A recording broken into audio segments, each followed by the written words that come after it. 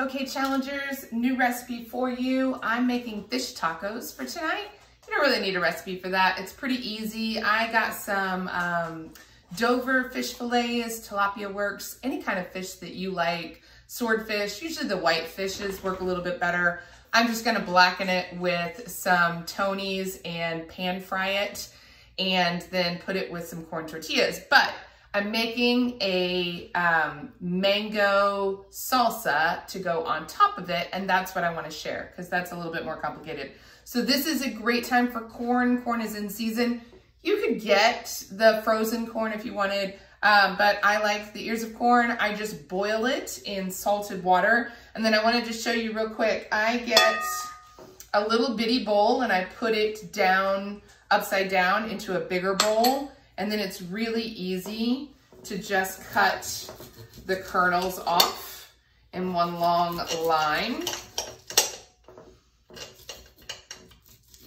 And so this is 3 cobs of corn. That'll go to my chickens. This is 3 cobs of corn. And so once you cut it off, you just break it up with your hands. And then I'm just gonna add some fresh tomatoes. Now you can use Roma tomatoes or tomatoes on the vine. I happen to have the little sweet cherry tomatoes, so I just quartered those. And I'm gonna dump that in. Oh, it's such a pretty color. And then I have a really large avocado, and then I just cut it in half. I take the part off, and then I just score it with my knife. And then I take my spoon and just run it along the skin, and then it's really easy to go in there. Now, mangoes, if you're not familiar with mangoes, you want them soft, so not super hard, not like super, super crazy squishy, but you want them pretty soft. And then when you cut them, you're just gonna cut along the sides because they have a big pit, and you're just gonna cut one side and cut the other side, and then cut those sides. And that's what I did here. Here's the pit. And then you have these pieces. And this is the easiest way to get the mangoes out. You just, in the same way you did the avocado, you just score it up to the skin. And then you pop the skin out. And then it's really easy to cut these pieces into the salsa. And these are also in season right now. I picked these up from Costco. They're organic. They're super sweet. And it's really nice mix. Okay, so put in the mango, and then you have the skin, and then you don't have it all over the place.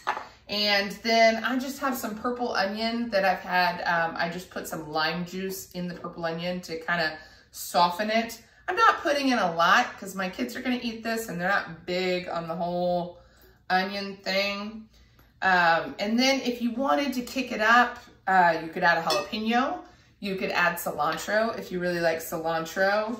And that's really it. It's not complicated, but it's so pretty because it's got the bright red tomatoes, and it's got all the yellow corn and the green avocado, and then that orange mango. And the mango kind of sweetens it up. So I think you can go a little spicier than you normally would because it kind of offsets that sweet. And then you just salt it to your particular taste. This is pink Himalayan salt.